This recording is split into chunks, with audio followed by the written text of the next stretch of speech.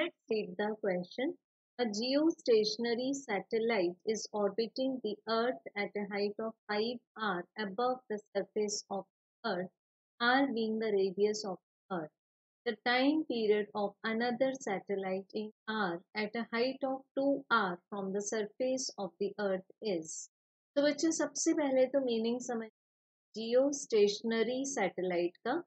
Geostationary satellite it means एक ऐसा satellite जो कि अर्थ के अराउंड रिवॉल्व करता है और इसका जो time period of revolution that is same as the time period of rotation of earth about its own axis. It means ये होता है 24 आवर। अब बच्चों ये satellite waste to east rotation करता है और ये किसी पर्टिकुलर पॉइंट पर ऑब्जर्वर को कैसा दिखाई देगा, स्टेशनरी दिखाई देगा। अब फर्स्ट केस में हमें, क्योंकि यहाँ पर दो केसेस गिवन है, केस 1 एंड केस 2। केस 1 है हमारे पास में जियोस्टेशनरी सैटेलाइट जिसमें कि हमें हाइट सरफेस ऑफ अर्थ से गिवन है 5r। तो बच्चों इस सैटेलाइट की orbital radius it means r1 हो जाएगा r प्लस 5r।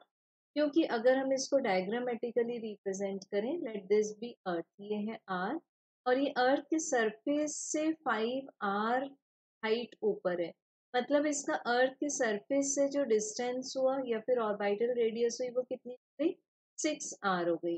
अब बच्चों दूसरे केस में r2 लेना है 2r प्लस r, क्योंकि अर्थ के सरफेस से 2r हाइट पर है तो इसकी टोटल ऑर्बिटल रेडियस हो जाएगी 3r। अब क्योंकि जियो स्टेशनरी है तो इस केस में टाइम पीरियड होगा डेफिनेटली 24 आवर और हमें टाइम पीरियड फाइंड करना है सेकेंड सैटेलाइट के लिए।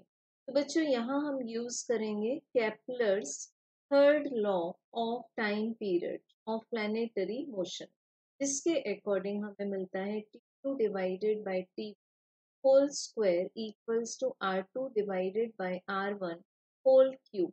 अब इसमें वैल्यूज पुट कर देंगे, 2 डिवाइडेड बाई 24r और दोनों साइड्स का स्क्वायर रूट ले लेंगे। So this is 3r divided by 6r whole bracket 3/2। क्योंकि हमने स्क्वायर रूट ले लिया है तो हमें t2 इक्वल्स टू मिल जाएगा 24 divided by 2 square root of 2।